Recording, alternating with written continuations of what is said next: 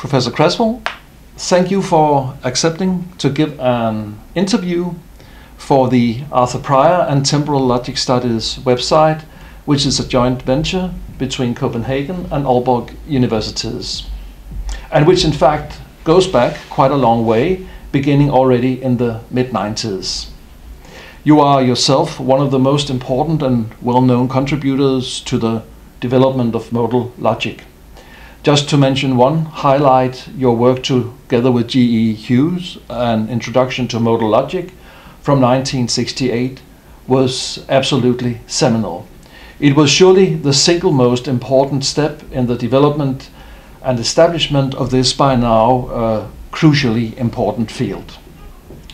You are, like Prior himself, from New Zealand, where you did your BA and MA with first-class honours, and where you are and have been a professor for many years. In 1964, you obtained your PhD in the University of Manchester, with Prior as your supervisor. And finally, let me also mention that you are a fellow of the Royal Society of New Zealand. For the viewers of this interview, it may also be worth knowing that I am myself a professor of information science in the University of Copenhagen, and together with Professor Peter Åström from Aalborg University, principal developer of and responsible for the Arthur Prior and Temporal Logic Studies website, including the presentation and systematization of the material in the Bodleian Library, Oxford. Moreover, Peter Åström and I are the organizers and chairs of the Arthur Prior Centenary Conference at Balliol College in the University of Oxford this year. The date of this interview is 12th August 2014. And now for the interview itself. Question 1. You went to Manchester in the early 60s to do your PhD, where Arthur Prior, as already mentioned, became your supervisor. Please tell us about your motivation for choosing to go to Manchester for the degree. How much did you know about Prior in advance, and did this play any role for your going there? Yes, well, I went up as an undergraduate to Victoria University of Wellington in 1957, what was then Victoria University College, which was a constituent college of the University of New Zealand, which went out of existence in 1963. And I went there initially to study law, and in order to study law, you had to do at least 1 year of what were called art subjects, general subjects from the BA curriculum. Mm-hmm. And one of these was philosophy. And I noticed that philosophy, at its second level, had 2 subparts, logic and ethics. And I thought both of these were things that a lawyer should know about. And I soon discovered that a lawyer didn't need to know about either of them. And I soon discovered that I was no good at law. And in the first year, in 1957, the first year philosophy course consisted of an introduction to Western philosophy from ancient Greece to the end of the 19th century. And one part of it was Aristotelian syllogistic logic. And for the first time, I think, in all of my scholarly career, such as it was at high school, it was the first time that it grabbed me completely, and just working out syllogisms. It was just ordinary plain syllogistic logic, and I fell completely in love with it and thought, well, wow, this is what this was unlike anything I had ever met. And there was more logic in the second year, in 1958, and in the summer vacation I went into the university library before the start of my second year, because logic was was half of the second year philosophy course then, and found a book in the library. It was called Formal Logic, and I started reading it, and then I looked at the front and I said, well, this was written by somebody who was in New Zealand. And that surprised me a little, and I went and was captivated by this. Curiously enough, it meant that the first book of modern symbolic logic I read was one that was written in Polish notation. So although I haven't used Polish notation, it doesn't have quite the fear factor for me that it seems to have with most logicians. So I was aware of that. I mentioned this, and I mentioned the name of the author to George Hughes, who was the professor of philosophy at that time. And he said, oh yes, he knew Prior quite well, and told me a little bit about him. And then halfway during the second year that was divided into two parts. Half of it was logic, half of it was ethics. The logic was the bit that interested me, and we had 3 lectures a week, plus one what was called a tutorial, which wasn't a tutorial in the sense of Oxford or Cambridge. It wasn't a one-on-one. It was where the group of us in the class would meet with the teacher, and we would raise any questions we had. For some reason, all my colleagues were not as interested in logic as I was, and although they kept coming to the lectures, they didn't come to the tutorial, so that I was the only one. And at one point, I remember asking George Hughes, I said, well, is there more logic of a different kind than we're studying? And he put into my hands a book written by George Henrik von Recht, which was called An Essay in Modal Logic. This was written in 1951. And I found that quite a difficult book. And then later I discovered that the informal logic, there was a more approachable account of modal logic as it then was. And of course, as it then was just almost completely axiomatic. And then at the end, there was no logic in the third year course. We had ancient philosophy, we had a politics and ethics course, and another course, I think, on epistemology. And then we have in New Zealand, we had a 3-year BA, followed by 1 year, which was called the honours year. And at that stage, you had what were called 4 papers, which meant 4 courses, 4 examinable courses, plus the writing of a thesis to the value of 2 of the courses. And if you did all 6, in other words, the thesis worth 2 courses plus the 4 courses, if you did all 6, you graduated with a Master of Arts, with an MA, and you could do all of that in 1 year. And I elected to write an MA thesis on modal logic. I was interested in the connection between modal logic and quantifiers, and they sent they needed an external examiner for the MA thesis, so they sent that to Arthur Prior, and he thought well enough of it, and partly as a result of his examining of that, I was able to get a scholarship. There was a new scheme just introduced called Commonwealth Scholarships, which was for all countries of the old British Commonwealth, and they would each offer scholarships to students from other Commonwealth countries. And I managed to get one of those to move to Manchester.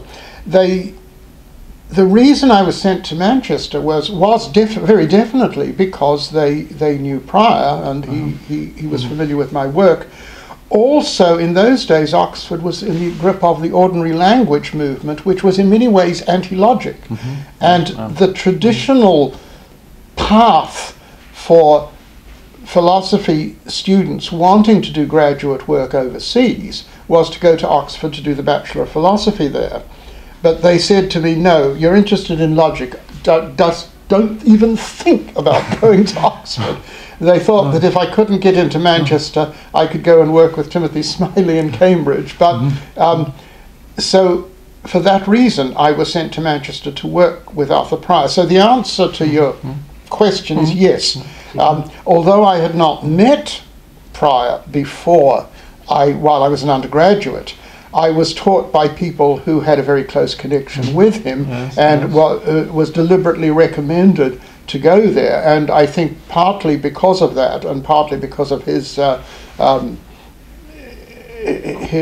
presumably he wrote letters to the scholarship funding body, I was able to move there. So that my going to Manchester was very definitely because Prior was there. Yes, so there was no question about that. Well, that fills in a lot of very interesting details. I must admit that I was unaware of most of them in advance. Okay. But it's quite funny to think about your motivation for going to Manchester rather than Oxford, considering that Prior, in fact, himself soon after went to Oxford. That's right. Where he took up, of course, the fight for logic as opposed to ordinary language philosophy, but that's another story. Yeah. Yes. Well, Prior pointed out the intimate connection between time and modality. not least, of course, with the crucial and eponymous work, Time and Modality, from 1957. How was the relation between time and modality generally perceived in the 50s, and why did it last so long before the connection was more generally accepted? That's a question I would be answering more with hindsight than how I felt at that time. When I went there, I was interested, the topic of my PhD was what was called general and specific logics of propositions. It was, when I look at it now, I think it was an appallingly bad piece of work myself, but still. At one point in formal logic, Prior quotes a passage, I think it's from Isaac Watts, the hymn writer, who was also a logician, which says, "It was believed, or it was said by the ancients that P," and he thought there was an embarrassment of riches there to look at general logics of that kind, and that was my motivation. I had certainly read Time and Modality, that as you know came out in 1957, and I was familiar with that before I went to Manchester. Not so much the time part, it was more, it's interesting with hindsight. With hindsight, Prior seems to have seen there was such a thing as modal logic, which was connected with necessity and possibility. And then he saw that time could be expressed in the same way. I think now we think of the logic of time, we think of time intervals and truth at a moment, we think of that as semantically, in a sense, easier, and that possible worlds were introduced by realizing that modality could be studied the way time was studied. Whereas when you read Time and Modality, and I wasn't aware of this until many years later, it was that modal logic was a given.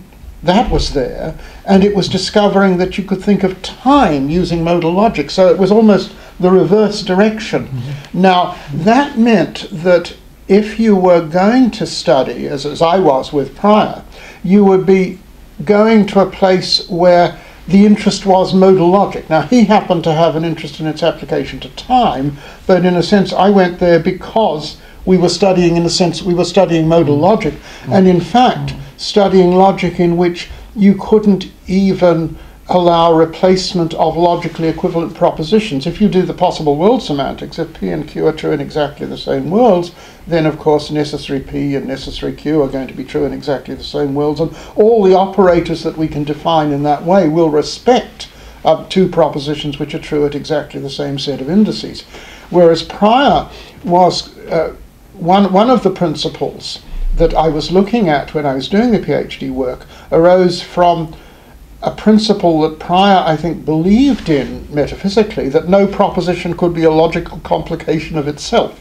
And what that meant was that if you had one proposition P, well, of course, not P can't be the same as P, but more than that, for Prior, not P wasn't the same as P, and not P wasn't the same.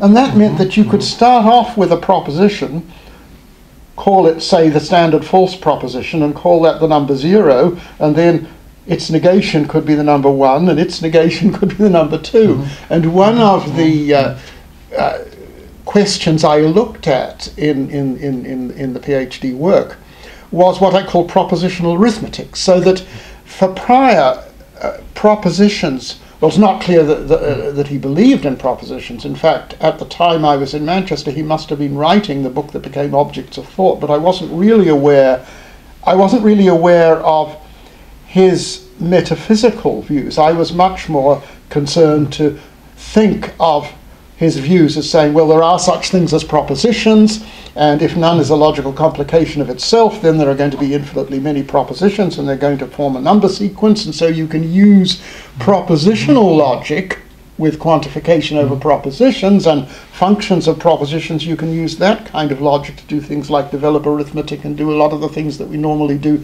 just using ordinary predicate logic with individuals. And that was the interest for me at Manchester, which was, it was certainly one of Prior's interests, and it is strong in formal logic, but it wasn't so much the tense logic. So that although I was obviously aware of his interest in time, because I was read Time and Modality, it it wasn't something that I was particularly conscious of when I was in Manchester. It was later on, when I was beginning to work in modal logic, particularly looking at the modal logic textbook, that we were looking at Prior's concern with modal logic, for instance, the axioms that give you linearity and the axioms that give you discreteness and things like that.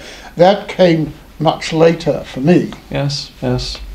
Well, I think your answer actually anticipates some of my questions, but if there is a little overlap, I think we can survive it. I hope so. My next question is whether you to those observations could add a more general description of the position which Prior had achieved in the course of the 50s within modal and temporal logic.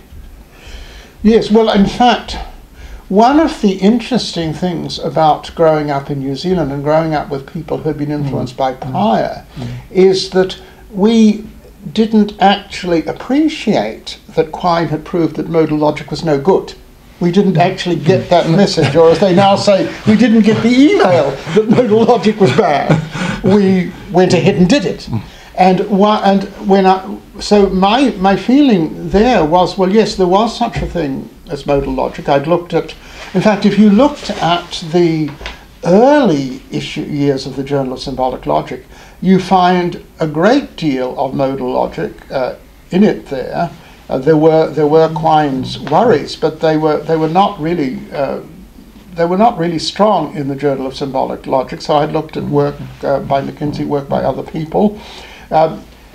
Kripke's article in 1959 had just come out in the journal, and Prior mentioned that when we were talking.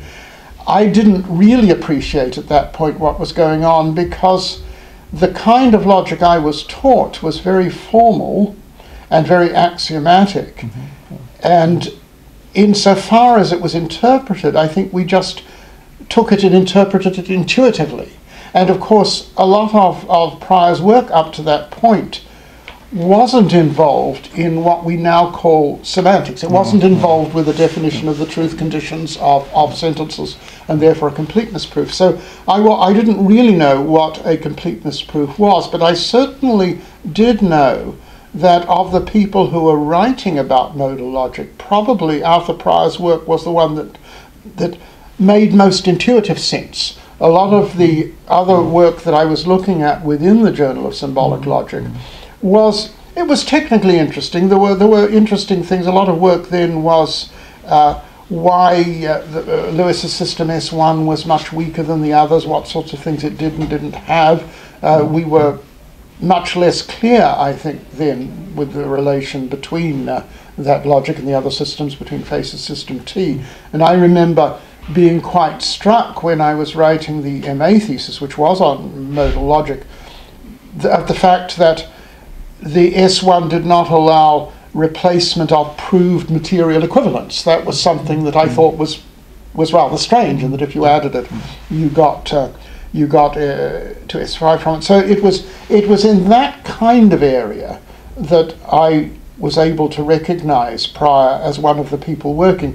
But you have to remember, I was at that stage, by the time I finished the MA, I had only just turned 21. I was still quite naive, and I didn't really have a strong idea of just who was doing what. I knew that Prior was one of the people who was working in modal logic. I was certainly unaware that I was unaware of the fact that people working in modal logic were regarded as odd in many parts of the philosophical world. I just thought of modal logic as in some sense mainstream, and Arthur Prior was one of the people, and one of the people that I knew that had that was very strong and very preeminent in this. And it was, I don't think I was in a position to sort of form a list of who the famous people were and how they were ordered. I just knew that I was very impressed at what now, of course, we take as obvious, the connection between the structural connection between quantifiers and modal operators. And that's one of the things that you find stressed both in time and modality and in formal logic, the connection between operators and quantifiers. And that was something that I got from Prior, because I don't remember seeing that in the other articles that I was reading at the time, and that was the connection I was looking at in 1960 when I was writing the MA thesis. But then it was this Prior's remark about there might be operators that didn't even respect proved equivalence or logical equivalence. That was something which I found interesting, and that was what I wanted to take up. Yeah. Now, in the course of the 60s, semantics received a great boost, of course, not least with the work of Montague, but also others. But even though Prior himself studied relations between operators and quantifiers and did things like his famous study in the logic of earlier and later, where he studies these systematical relations, he seemed somewhat reserved towards semantics. He seemed to favor, till the end of his life, axiomatic approaches. Do you have any idea why? Well, there are a number of things, and again, this is a little bit with hindsight. One of the things I think is this: he was always unimpressed by the power of set theory. If you look at the beginning of Formal Logic, he will say that while he thinks modal logic is a genuine extension of ordinary predicate logic, he thinks that set theory is not. It's just doing predicate logic in a different way. And I think, now I have to say I think here, because when you're looking at his work, it was, although he was not an ordinary language philosopher himself, because he did things using logic, I think he shared the idea that you didn't have to reflect too much about what you were doing, you were just doing it. And I think his view was this, that if you wanted to talk about time, you find a precise language to talk about it. If you believe that time is based on tense, then that precise language will be a non-extensional temporal language. And if you try to do it semantics by using a meta-language of set theory, you're taking the language which describes the reality of the world and interpreting it in a language which doesn't describe the language of the world, so that I think he really genuinely didn't see the point of taking the truths of tense logic. So he was using the formal language, the formal object language of tense logic, he was using as a language. Whereas now, when you do a completeness proof for a tense language, you actually take the tense language, take it as an object language, study it. The language you are using is the meta-language. The set theoretical meta-language is the language you are using to study the object language of tense language. I think, and I just have to say I think that to Prior this would be the wrong way round, that you were taking a language that he thought was less good and less accurate and less reflective of the structure of the world to study the language which was more accurate and did describe the study of the world. Now, in my own case, because I was taught by two logicians in Wellington. One was David Lundy, whose view of logic was, I think, that it was formal and therefore had no interpretation, so you did it axiomatically. And one was George Hughes, who has, he and Prior were very, very close together. And I remember one story was that shortly after Prior arrived, George had to go down to, we have in New Zealand, we have a system of what's called external assessing, so that one, at the fourth year level, all the exams would be sent from one university to another university. The idea was that anybody who came out with a BA or an MA from any New Zealand university in philosophy should be regarded as comparable to anyone else. So that George Hughes went down to stay with Arthur and Mary Prior, And I remember George telling me that when they got down, they started talking philosophy, and eventually Mary had to come in and say to them, "I think I hear the birds twittering." And so clearly there was a very strong and close professional and personal connection. So I believe that the kind of logic I was taught in Wellington probably reflected Prior's views about logic more than the more standard views. We did the Hincken completeness theorem in fourth year logic, but I never really understood what the game was, because I was never really taught explicitly what a semantics for predicate logic was. And so I think that there were two reasons. One was David Lundy's view about logic as being formal, and one was probably George's view under Prior's influence of thinking of logic as a formal language that you could use to describe the structure of things. So when I went to Manchester, even though we had done a completeness proof, I didn't really know what the point of a completeness proof was. No. So my view was naively like that. It was only when I came back to Wellington and started teaching modal logic that I really had to learn what a set theoretical semantics was, perhaps even why people thought that it was important, and what a completeness proof was. So that in that sense, I think my own view was being brought up not appreciating that there was this distinction, and only coming to the if you like, the more standard view of semantics later on, after I had got back.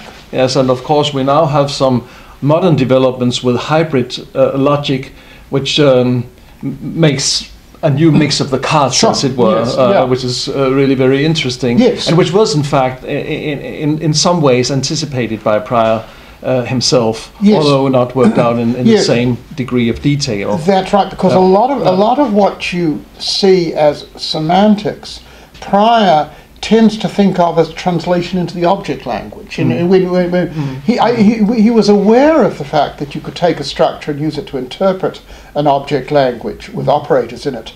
But when he actually investigated these problems, he so often just added the accessibility relation to the object language and added quantification over the points to the object language, and then talked about the semantic interpretation as rather the equivalence between one object language sentence and another one. So yes, that's right. So you do bring the metalinguistic way of doing semantics into the object language itself, and I think that is in tune with. I suspect that his view was, if you really want to think of a relation between instances more basic than tense operators, then what you are really doing is saying the object language is not very good as it is, so we'll have to extend the object language. I think he always thought of it that way. Yes.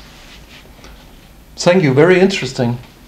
You mentioned this nice little story about Prior and Hughes going on discussing till early morning, and Mary Prior coming in and saying, "I can now hear the birds singing," and that actually reminds me of stories that Mary has told us on various occasions about this joy that was going together with the work, the enthusiasm about logic and philosophy. So turn we now, at least for a short spell, to these human aspects. How was Prior as a supervisor? Do you have any recollections of specific episodes, including perhaps your PhD defense? Well, it's true. Yes, I've forgotten about the PhD. When I first met him, I mean, there was he was always, I think, out to tease or shock you. I know. When I first met him, his first words to me were, "Well, Mr. Cresswell, isn't it a pity that God doesn't exist?" I don't know quite why it was supposed to be a pity, but he just saw me as a naive student. In terms of the supervision, it's hard to remember things. What I do remember is I used to see him once a fortnight, and I would come with a list of questions. I'm not sure that he ever answered any of my questions, but I would say something, and that would remind him of something, and he would go off and very enthusiastic about something which quite often wasn't the question that was bothering me. But nevertheless, I was in a sense left on my own and developed things. The PhD defence, now that was interesting. The external examiner at that point was C.A. Meredith, and they asked me a number of questions. Only the three of us were in there. They asked me a number of questions, but I think they wanted the oral exam to be as short as possible, because I had a car and Arthur had got some money from the university for us all to have lunch, and he wanted to see some churches in Cheshire. So we had a very short examination, which was, they said very little except they wanted some rewriting. I mean, it was about a year later before the thing was actually done, because they wanted certain clarifications. By that time, Meredith had died or was ill, and Bill Neal had to come in to be the substitute examiner, but that was just for sort of formal reasons. But I do remember driving around Cheshire on a beautifully sunny day and having a nice lunch somewhere in Cheshire, looking at churches, and I have a photograph of Meredith lying on a gravestone. That's actually a very funny piece of information, because we know this picture and have discussed it with Mary, but she did not mention at the time, maybe she did not remember that it was from this tour where you were present. I can even tell you the dates. I don't remember it now, but it was sometime in 1963. And I have another picture of Mary going to look at a church or disappearing. I didn't, for some reason or other, on that trip, I don't actually have any pictures of Arthur from that afternoon. No. But I've got one of Meredith's lying on the gravestone. I remember Mary described him as impish. Yes. And I mean, if Arthur was out to tease, maybe he was even worse. Yes. But Meredith looked impish. Yes. Yeah. Yes. Yeah. No, that was true. Yeah. Samuel Kripke paid a visit to Manchester during your own time there, I believe. That's right. Do you have any recollections from this visit? Couple of recollections. One was that everybody else seemed to understand exactly what Kripke was saying, and I tend to be a bit lost. I think it was because I still hadn't yet quite got the concept of semantics, and I always put the success of our modal logic book due to the fact that I was a little bit stupid and didn't really quite understand it, and therefore when it came to write it up, I had to write it up. And George Hughes was the same. We were both in a way a little bit stupid, and we had to work so hard at this that we really had to try to say, right, if we find it so hard to understand, we've got to write it up in a way for other people. But the other thing that I remember about Kripke's visit was that Mary asked him, would you like a cup of tea? And he said, oh yes, I'd like a cup of tea. She brought a cup of tea and sat it beside him, and he went on, and I think an hour later or so, I remember watching the cup of tea getting colder and colder and colder as Kripke was talking, completely oblivious to it. Yes. But he was presenting the material. That this would be in early 1963, I think, that Kripke came through. I don't remember the exact date, but I do remember the visit. Montague came through also and gave the Hangman paradox. Kripke came through and talked about the model theory of modal logic at that point. Yes. Those were great days with people like that, gathering in such a small... They were great in another way, because the subject was manageable. I mean, when I look at the developments now, I just so much is happening, even in modal logic, that I barely understand. In those days, you could know what the subject was, and the things now that are so commonplace that we even teach to second-year students were so exciting. So to discover how you could prove that one system was not the same as another by looking at its model theoretic stuff. There was an excitement about those days that I think, when I look back at the things I've written, it was hard, even in the second version, the new introduction. I didn't think we could quite recapture the sense of excitement that was there in 1968 in the first part. Anyway. For some time, Prior was obviously inspired by and attracted to Lukasiewicz's idea of three-valued logic, not least as an approach to the logic of contingency and especially, of course, future contingents. This is apparent also in formal logic. However, Prior obviously abandoned this approach without ever making this move very explicit. Could you give us any information on this change in Prior's attitude or approach? I'm not sure that I can help much there. I mean, this is something I've looked at. Of course, it was in the 50s. Yes, quite some time before. That's right. I have to admit that I never quite accepted I don't think I ever rejected bivalence the way he was tempted to do. I think I almost regarded it as a reductio ad absurdum of certain theories of future contingents that you had to give up bivalence. Yeah. It seemed to me almost a trivial modal logic mistake that if you think of the modal operator, a necessity operator of inevitableness or now being determined or something like that, it seems clear that while Aristotle's sea battle, while it may be definite that there will or won't be a sea battle, it's not definite that there will and it's not definite that there won't, and if you take definite to be a modal operator, it's very hard to see why one shouldn't say, well, there is a truth of the matter. It's just that it's not now determined what that truth of the matter is. So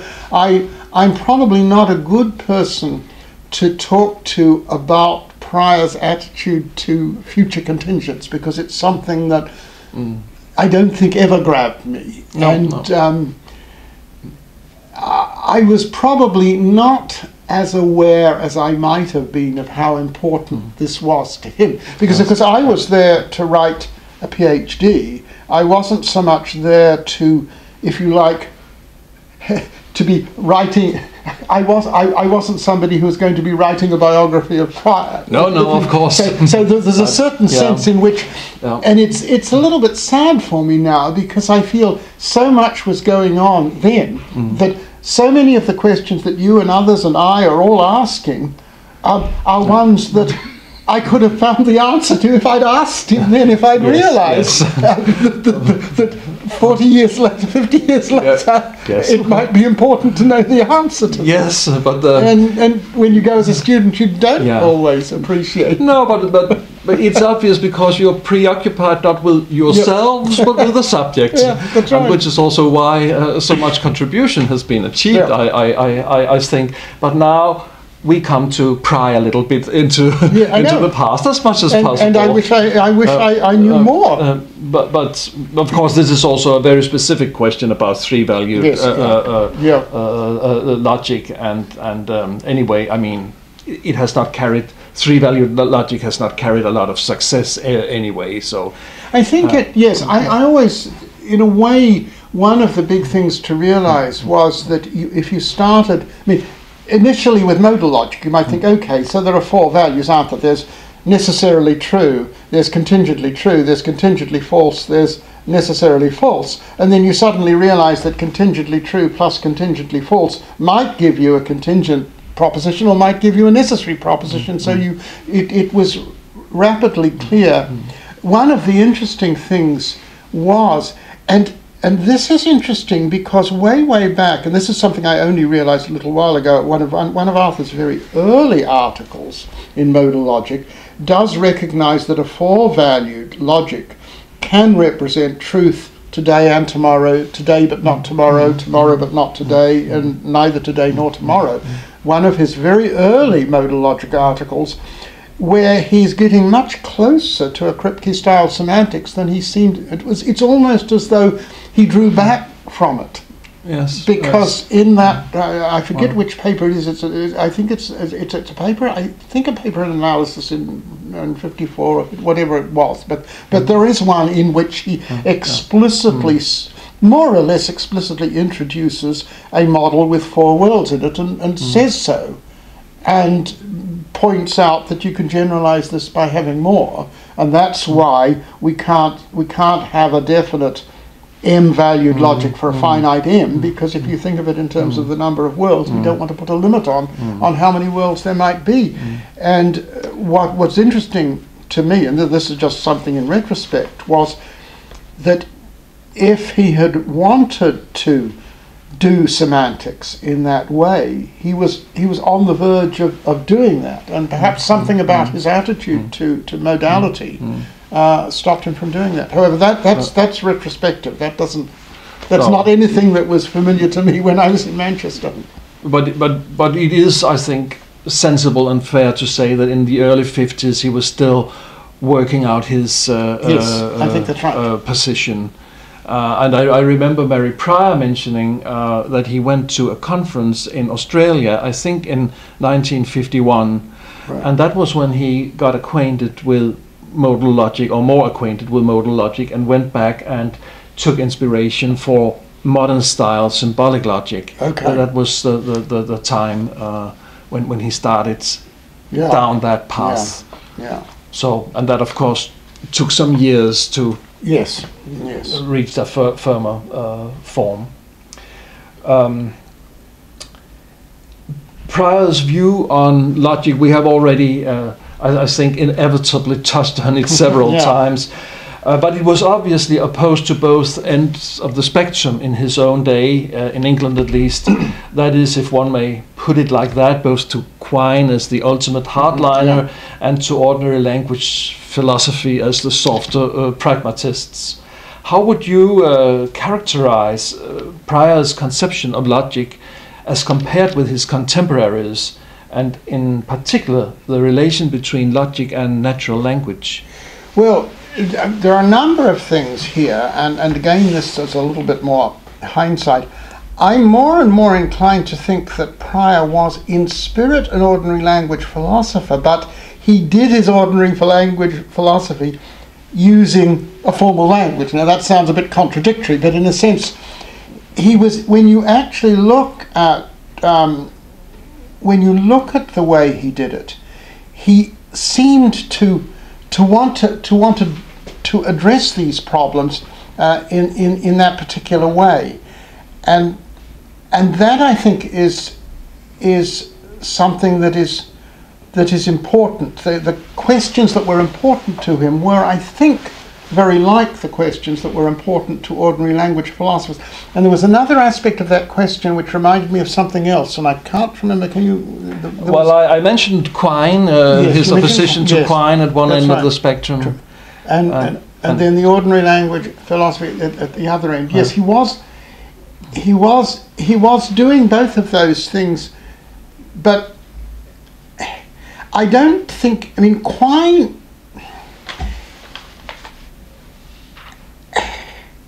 I think he was addressing the problems the ordinary language philosophers were addressing. I think that Quine and Carnap were really saying that for the purpose of science, we don't need ordinary language. We want to use a language which is connected with the purpose of science. I think Prior wanted to say, well, look,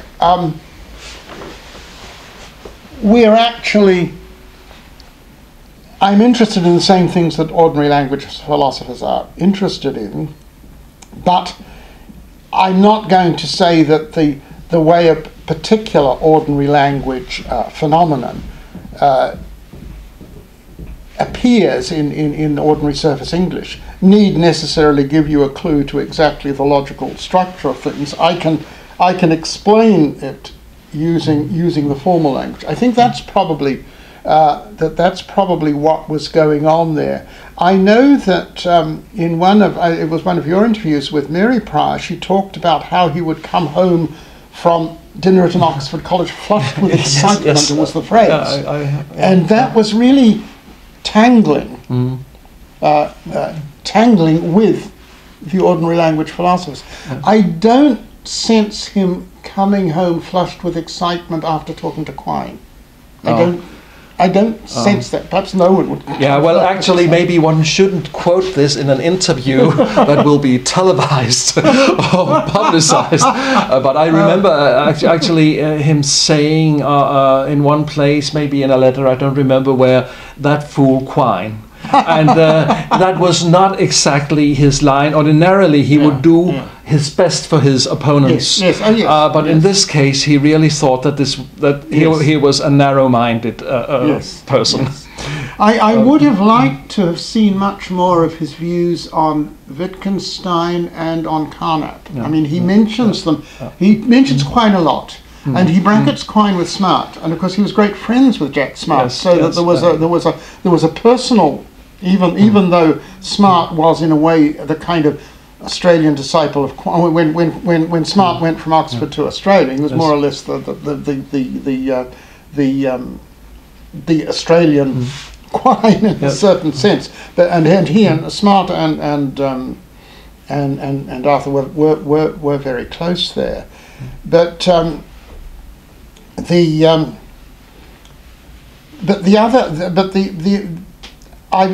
one of the things that I'm interested in is if you look at Carnap and Wittgenstein's Tractatus, one of the things that they were very strong about was the truth conditional theory of meaning.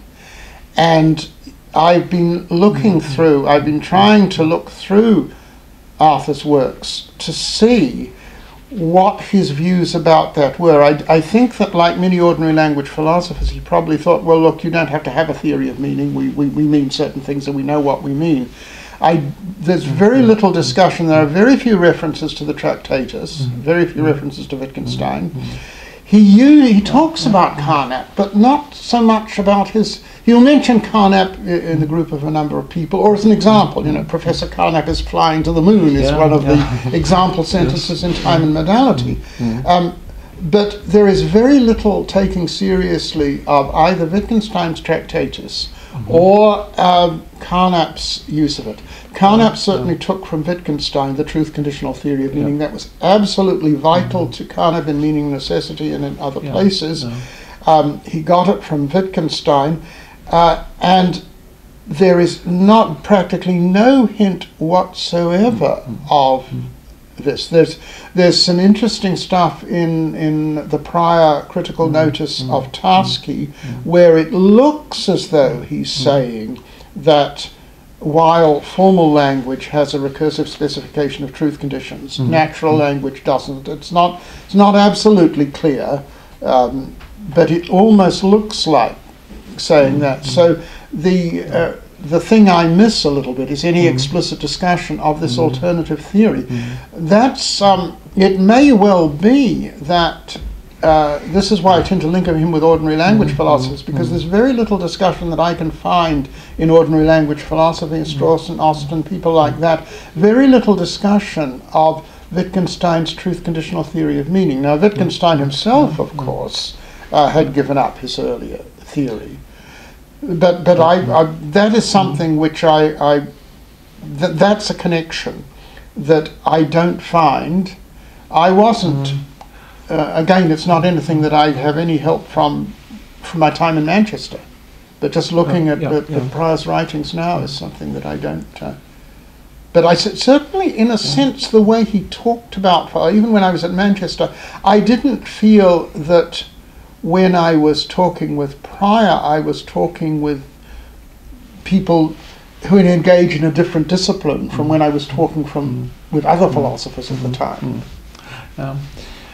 Even though, according to Mary Prior, he was very impressed with Richard Montague as a brilliant mind and a brilliant logician, he apparently never took much interest in Montague and his school in their approach, providing a systematical translation relation between natural language and formal logical language.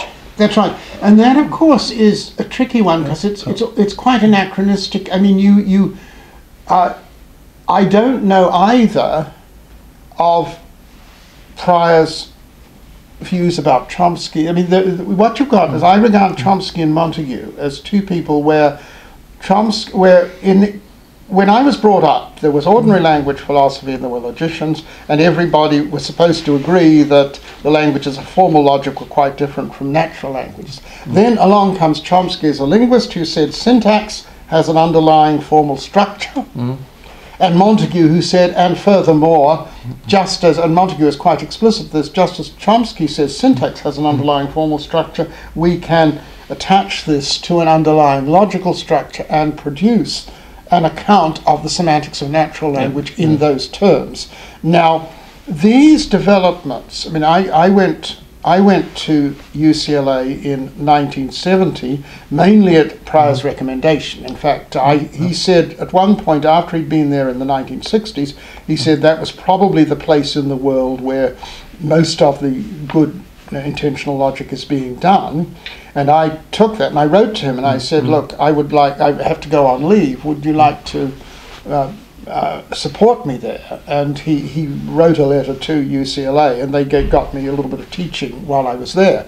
And when I got there, David Lewis told me that Montague was giving some lectures on English as a formal language. I didn't even know what that meant. And I went along to Montague's lecture, and Montague explained that he thought that Chomsky was right, as opposed to the ordinary language philosophers. In other words, the linguists actually had a better structure than the ordinary language philosophers did about ordinary language, and that he was doing the same. Now that was 1970, so that was that. Although Pryor certainly knew Montague. In fact, Montague visited Manchester when I was there. Although Pryor knew Montague, I'm not at all sure that he was aware of Montague's views on English as a formal language. Those and either he was. It's not that I think he was aware of them and rejected them. I don't get any sense in anything he said. He makes disparaging remarks about the use of model theory, where he talks about possible world semantics as being relations between teacups. The accessibility relation is a more expensive relation than between teacups, and the teacups and the more expensive than provides a model. So he certainly expressed skepticism about the value of this.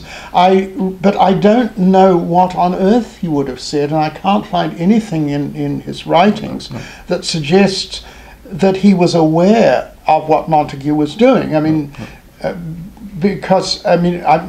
when I went to UCLA in 1970, that was completely mind-blowing, and I think it was to a lot of logicians and a lot of linguists. And Montague, in my opinion, started a revolution in semantics, a revolution which sadly seems to have passed the philosophical world by, though it's been quite evident in many parts of the linguistic world. But for quite a while, this was a completely new approach to studying natural language, and I would have thought it would be a little bit more difficult for someone like Arthur Pryor to disparage a lot of the detailed results being done by linguists within the model theory for natural languages. And that's why I think that his death probably came before he appreciated what was going to happen. So I don't think you're going to get very much from that. And when I last saw him when he came to New Zealand in 1965, and that was before it wasn't until 1970 that I was aware of Montague's work as applied to the semantics of natural language. And so it wouldn't surprise me if Arthur just had not come to terms with it or not appreciated. I know when Montague came to Manchester, he gave a talk on the hangman paradox, which wasn't anything to do with English as a formal language. So I really don't know.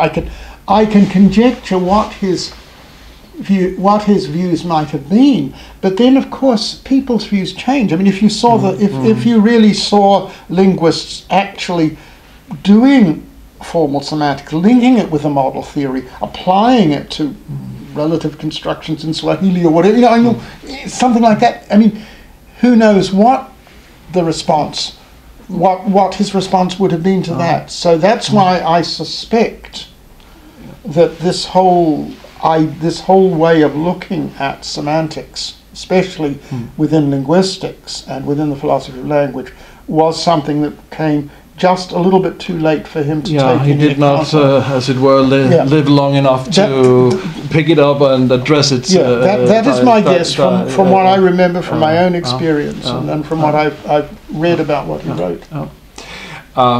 Prior's relation to metaphysics was also atypical for his own day. How do you have anything to say about his view on metaphysics, or the legitimacy of metaphysical issues in logic in the early 60s? Well, I mean, when I was there, I regarded Prior as a person who accepted propositions that could be distinct but not logically equivalent, and it wasn't. And this is surprising because at the time I was at Manchester, he was writing Objects of Thought. And Objects of Thought is basically a very anti-metaphysical view of. I mean, it's basically saying you don't need a domain of propositions. You shouldn't have a domain of propositions. You mustn't understand things in that way. He was writing that at that time. I've been looking at that just very recently because it seems to me that the anti-metaphysical picture that you get in Objects of Thought is something which goes very nicely with the attitude to metaphysics you had by the ordinary language philosophers. I mean, it's almost as though you say, well, look, it's a fact that it's raining, so that suggests there are facts. No, it's a fact that it's raining is just a fancy way of saying it's raining. That sounds very much like an ordinary language philosopher. So we can, if we find simple ways of saying things which don't appear to make reference to these entities we don't like, then that's enough to say we don't have to use these entities. And when you read Objects of Thought, it seems to me you get a logician doing the same sort of thing that Strawson and Austin and other people would be doing as far as metaphysics were concerned. So I don't know that he felt this in earlier days. He had, there's an article. Is it an article called there's one article, it's not there's two articles, entities and then there's non-entities, and there is an earlier article in which he seems to be arguing for the existence of all these things that in Objects of Thought he seems to have repudiated. So, but the way he repudiates them reminds me very much of, it's almost as though, particularly there are quite large portions of Objects of Thought which don't use any logic, and during those portions it's very hard to realize, are you reading Prior or Strawson or whatever. So I think that his attitude to metaphysics at that time, and this is of course by the time this was when he'd gone to Britain, was at Manchester, about to go to Oxford, and I suspect that at that point his attitude to metaphysics was very much anti-metaphysical and very much ordinary language, because he says, look, names, I mean, his attitude to ontological commitment, which he objects, I mean, he thinks that was one of Quine's, that Quine's doctrine of ontological commitment was one of the silliest doctrines he'd ever come across. And I think that was because when you look at it, he says, okay, names refer to things, but sentences don't. So where you get apparent quantification over sentences, it doesn't commit you to anything. You only get ontological commitment when you commit it to names. Now, that seems to be very specific to the surface structure of English, because it's not clear that you couldn't have another language in which what are names in English are sentences in that other language, or vice versa. It's not. That's not clear to me. So that's very much the way I see an ordinary language philosopher as doing metaphysics. So, leaving aside Prior's delight in using logic in this, the way he talks about metaphysics seems to be very much like ordinary language philosophy, which in a way was very positivistic in a lot of ways, and said, look, there isn't, a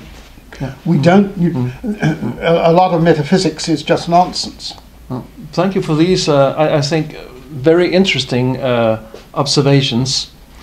Well, as a conclusion to this interview, I would like to ask you to, as it were, freestyle on two themes. Your view on Prior's role in the development of modern logic and logical philosophy, including his relations to other philosophers such as Hughes or Findlay and others, and your impressions of Prior the man. Okay. Well, now it's a lot of things. Yeah, it's a lot of things. Okay. I can repeat. No. The first thing, in terms of Prior's legacy, I think that you can often measure the greatness of somebody by saying their legacy is in almost a sense, I won't say greater than they were. I mean, my other example is Russell's On Denoting. I think that Russell's essay in On Denoting has more in it than even Russell saw. Prior started, among other things, tense logic. He was one of the pivotal figures in the whole development of the formal semantics. And what we've been talking about is that it was something about which he himself had reservations. So here you have somebody whose legacy is, in a sense, greater. It transcended his own reservations. It led to things that he perhaps may not have been sympathetic to, or may not have thought he should be sympathetic to. Now, I have to say that because you set going something, and it may be something that he had reservations in the 1960s. His views changed. Who knows what would have happened if he'd lived another 20, 30 years and suddenly seen all the developments that have happened. So what you've got there is somebody whose greatness actually transcends it. As far as Prior as a man, well, there are one or two stories. There was the story that when he first met me. The other story was this. One of the we had an MA student at Manchester. I think it was from Iraq. It was certainly from a country in the Middle East, and I think it was from Iraq. And Arthur said to him, "And what is your Muslim name?" And this guy scratched his head. He said, "Well, I'm not actually a believer." And Prior had to explain to them that in Christian countries people have Christian names as well as surnames. So in Muslim countries they would have to have Muslim names as well as surnames. And it took this student really took a little while to understand what was going on. But that's one of the sorts of the playful attitudes that I remember. I remember once his singing at a party. There was a song, "My name it is Sam Hall, it is Sam Hall," and he sang that because the other professor of philosophy at Otago was a woman named Dorothy Emmett, who was the Sir Samuel Hall Professor of Philosophy, and she had to give the Sir Samuel Hall oration every year, and we had a party after that. And I remember Prior singing that song at the party. There was that kind of, and this has been noted by many other people, and yes, there was. My stories are just some among many, but there was certainly that playfulness and that teasingness, and that was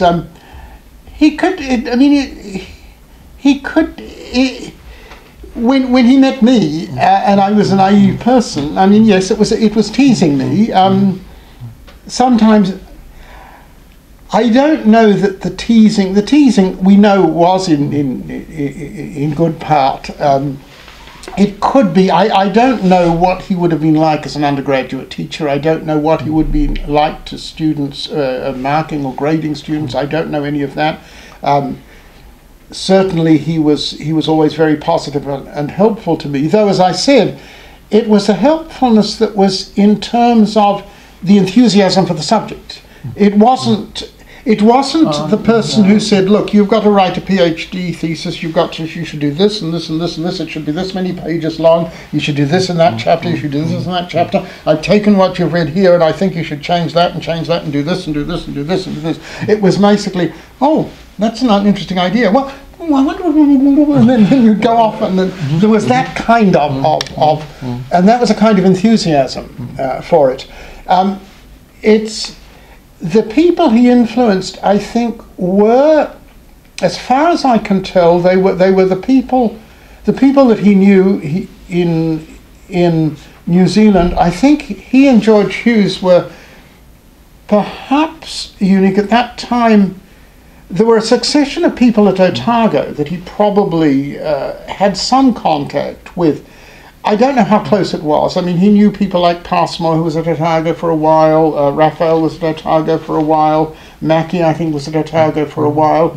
A lot of those were people who had or were in sympathy with what was going on in Oxford, the ordinary language philosophers. I don't know how close his relations were there. I know he and George Hughes were quite close. Auckland at that stage tended to have people who were not so much from what we now call analytical philosophy.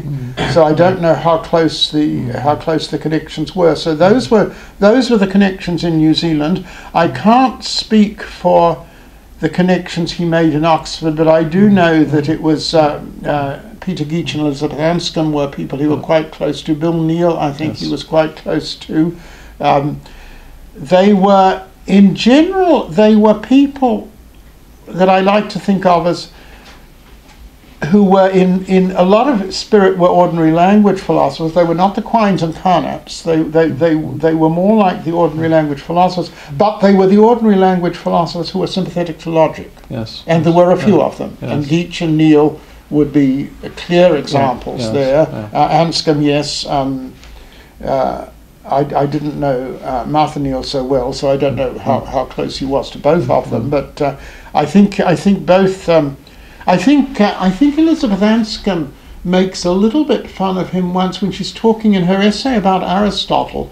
She describes some view of Aristotle's and thinks of it as being something silly, and she says, well, look, sometimes people produce views that we may think are a little bit silly. As, for example, in our own day, I have heard it described as a problem of how a man could be famous when he is dead. And I have a hunch that she has Prior in mind. Yes, she doesn't say, but I have a hunch she has Prior in mind there. Yes. And I do know that that Prior was, I think, fairly close to both Geach and Anscombe. So those were the kind of people that he tended to mix with. But of course, again, you have to remember, I was a PhD student in Manchester. I was not, if you like, playing at his level at that point. I wasn't a colleague of his. I was the PhD student at that point. So, clearly. So some of I'm conjecturing some of it is what I've picked up later. Some of it is what I can remember. I mean, I can remember the way George Hughes used to talk about him, and I can remember Prior visiting. Yes. In fact, I haven't prepared a question on this, but the remarks you made about his legacy transcending even his own thought in his own day. You also have the example of computer science, yes, where his systems have proved very useful. It so happens that I was myself at the Microsoft Research Summit in Seattle a month ago, where Leslie Lamport, the Turing Award winner, gave a talk on his temporal logic of actions. I haven't studied that before, and when I sat there and saw what he was doing, I couldn't help thinking of necessity operators, future operators. Yes. It was just couched in another language. And in fact, I asked him about this, but he didn't.